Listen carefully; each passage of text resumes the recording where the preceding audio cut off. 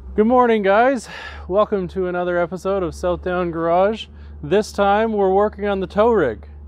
Why? Because it left a lovely present at my friend's house and my neighbor's driveway and my driveway and a whole trail leading down to where my truck is parked. Stay tuned. 6 times a year, these giants battle each other for top placement in Japan's most beloved traditional sport, sumo.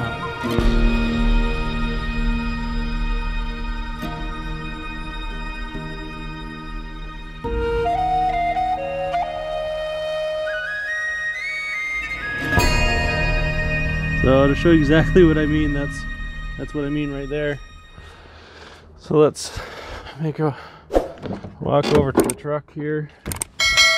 Open ye hood latch. Come on.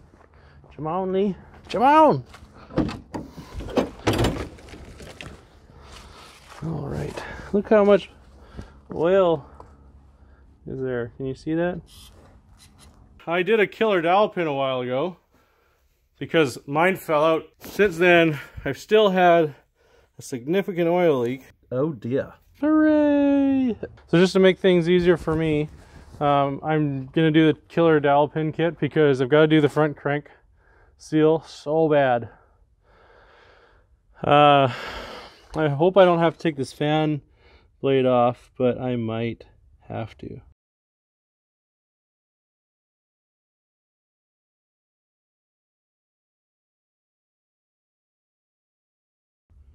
You know what, it might be easier. I might just take that fan off because there is so much oil. And then we're going to pull the front crank pulley off, which is going to be fun. I might not show you the whole thing, but I'll do my best.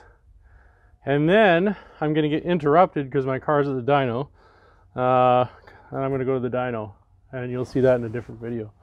So this is disgusting. And so what I'm going to do is take the timing cover off. We're going to put that dowel pin in. I'm going to try to take the fan shroud off too. And so much coolant leak. And make it easier to get everything, hopefully. But I don't know if I can. Not 100% sure. So we'll do what we can. The instruction says just to take the belt off, take this off, pull the crank pulley off, and then take the cover off.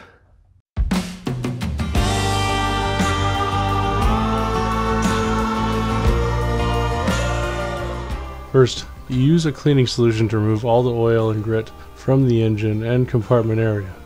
I used a 1/3 mix of purple powder to water and sprayed the engine compartment. Make sure your air filter is covered before starting the next step. If you have a pressure washer, this would be ideal to help clean the engine compartment quicker. You may need to do this multiple times if your engine compartment is as nasty as mine was.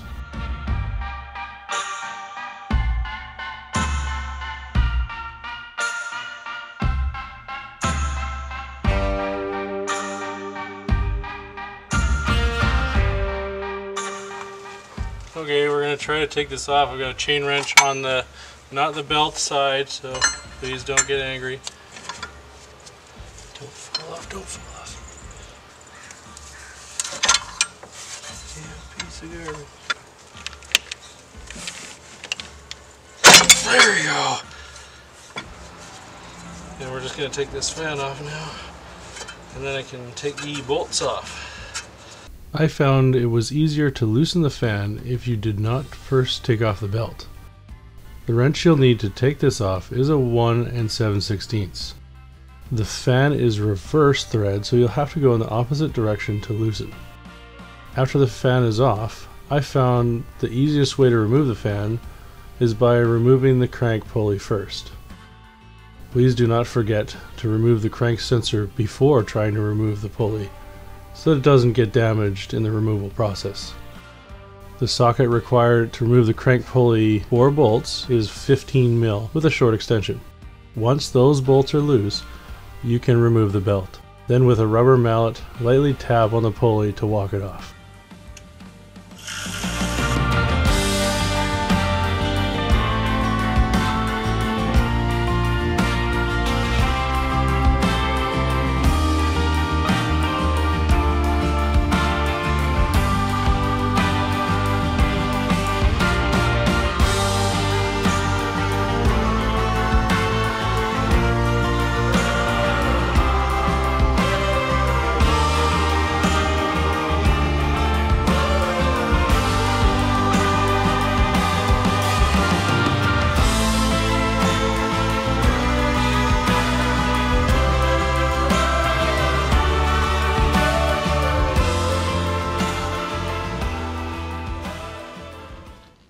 Okay, so just in case you're wondering what a Killer Dowel pin looks like when you've misplaced it, I am curious what this looks like.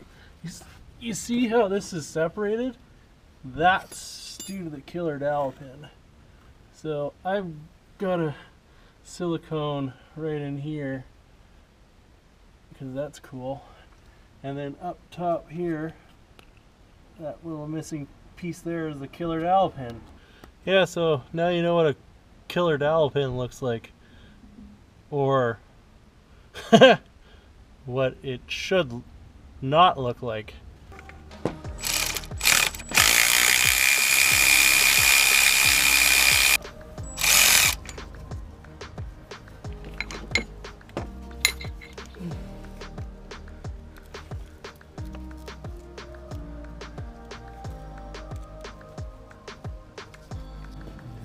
So we did have to drive that new dowel in.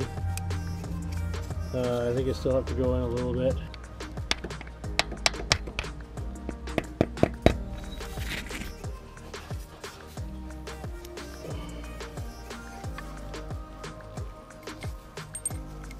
Okay.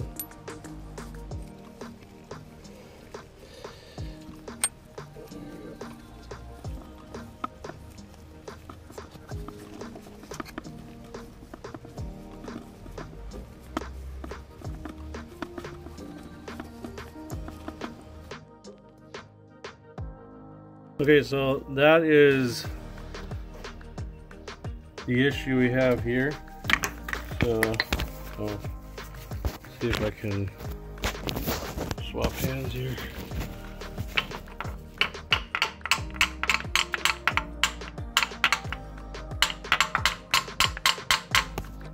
Close that gap up. Ooh. I can't believe how easy that is to like split. Like, that is gosh darn scary.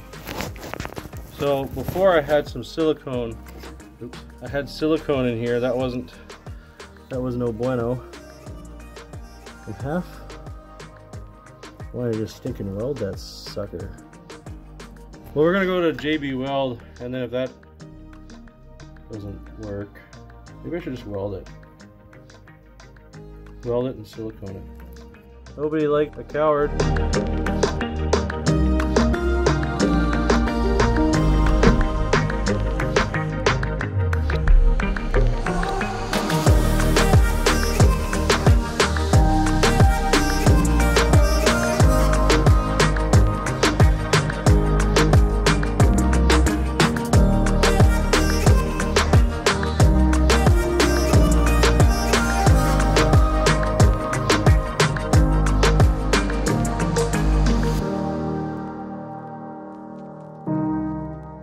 So I've got a new crank seal in here, new gasket. And we're just going to slide this in place.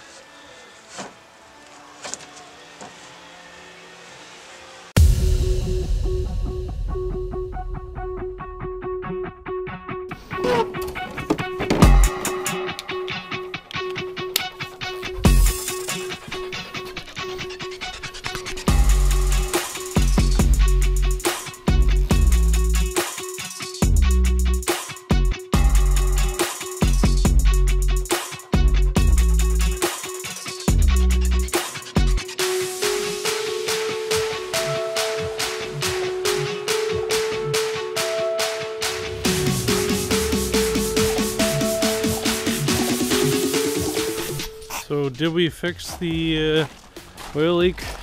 I don't know. This Killer Dowel pin has punked us. So we do have some oil drips. It looks like right around the valve cover. I think next thing to tackle is this valve cover. So I guess you'll see that in a future episode of Southtown Garage. I want to thank you guys for watching. If you guys have any ideas or things that you want to see, please let me know in the comments. I would like to see how these videos affect you guys, and if you're enjoying watching them, let me know. If you're not enjoying watching them, let me know. If you'd like to see something a little bit better, again, let me know. Because I've got a few projects here, and I'd like to see what you guys think. Eventually, this is the 2001 BMW. This used to be a V8 car. So we took the V8 out of that one, put it in the other one. And if you're asking why I didn't just buy another vehicle, have you ever seen the price of vehicles right now? It's disgusting. Like, I wanted to buy a Mustang, and like everybody thinks these things are gold. So for me, I mean, a BMW 5 Series with a V8, you know, it's comfort and you've got power.